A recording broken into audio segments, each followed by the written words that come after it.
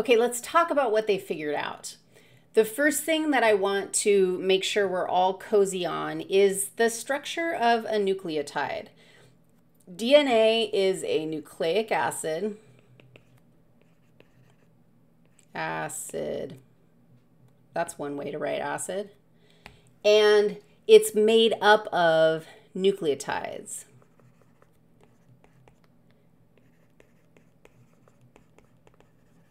And this is review because we've already done this, but nucleotides consist of a phosphate, a pentose sugar,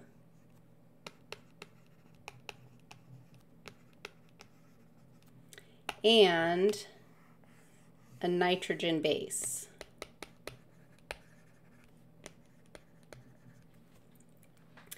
We already learned in the last section that we have 4 possible nitrogen bases. We have this one right here, which is guanine. And do you remember, I don't know how to list them for you. Do you remember who guanine binds to? Cytosine. This is Chargaff, who, remember how he said, like, God, when you look at the number of guanines, it's the same as the number of cytosines. And if you look at the number of thymines, it's the same as the number of adenines. Why? How is that possible? It's because these nitrogen bases have bonding patterns, and guanine and cytosine form a bond with each other. And in fact, they form a bond that creates the rungs of our double helix ladder.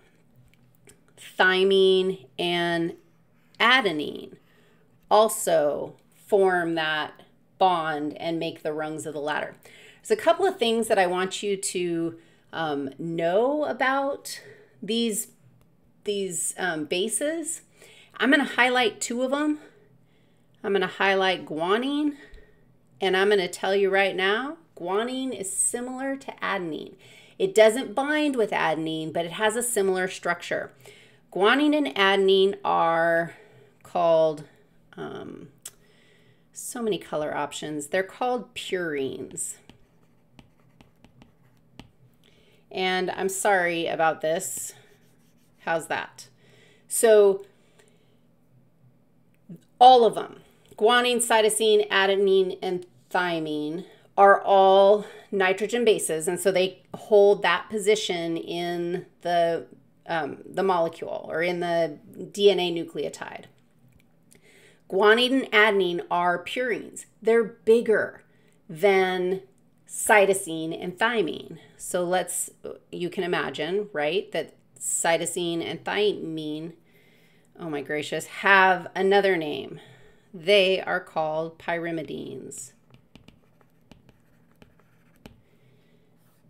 A purine always binds to a pyrimidine.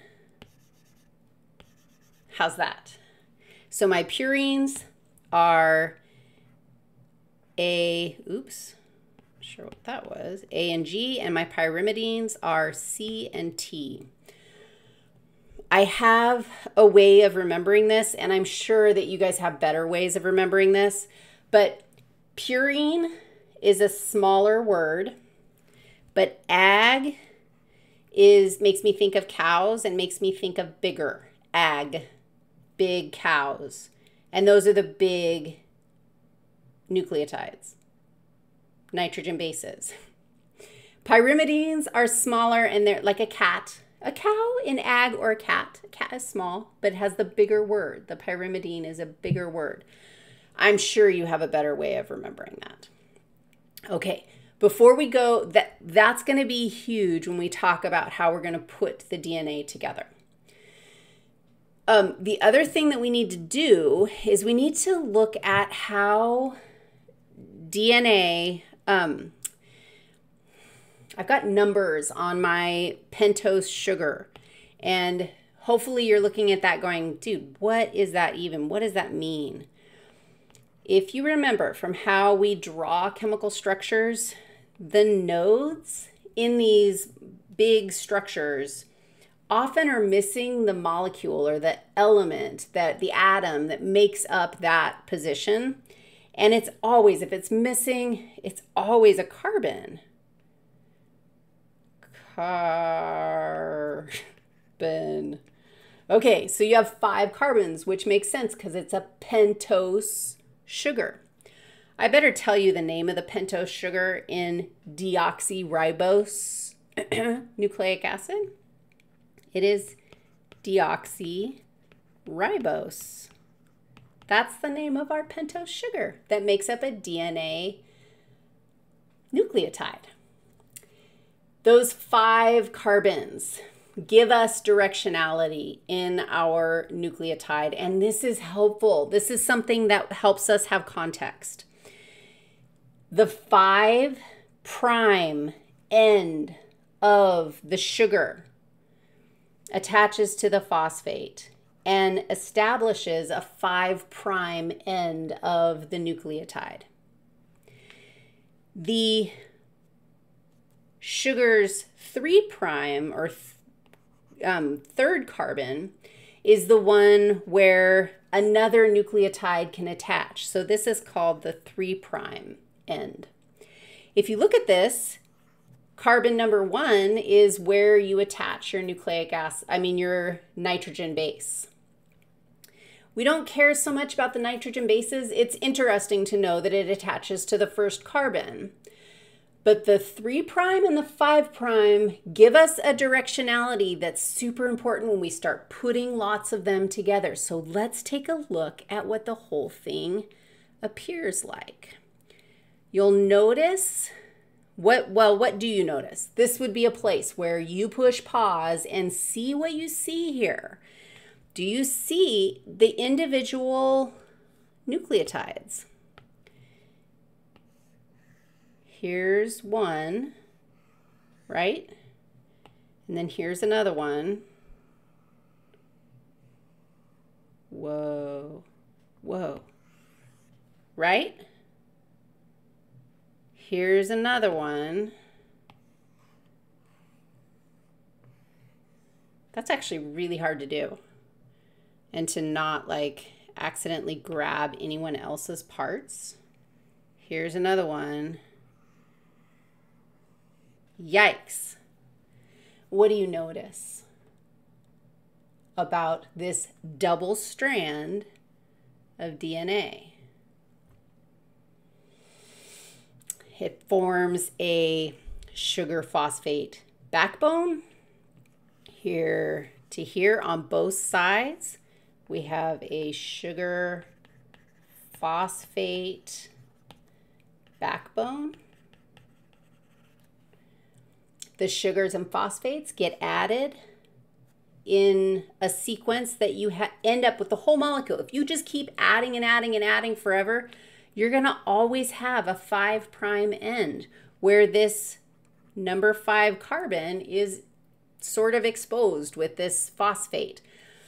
I remember 5' phosphate. So if your nucleotide has a phosphate part, that's the 5', I can say it, 5' carbon. And you have the 3' end. That's going to be the other end. There's no phosphate, just a sugar on the 3' end. If you look at the other side, and this was the moment of, where Watson and Crick, and I think it was Crick who had the epiphany. He was imagining, they were trying to build nucleotides and they were trying to put it together, and they were imagining, like trying to use the rules that Chargaff had and trying to build a helix, and how do you do this? And he had this epiphany that, oh my God, what if you flipped the nucleotides upside down so that the strands, they call it anti-parallel. They're running in opposite directions. I'm going to write that down. It's anti-parallel.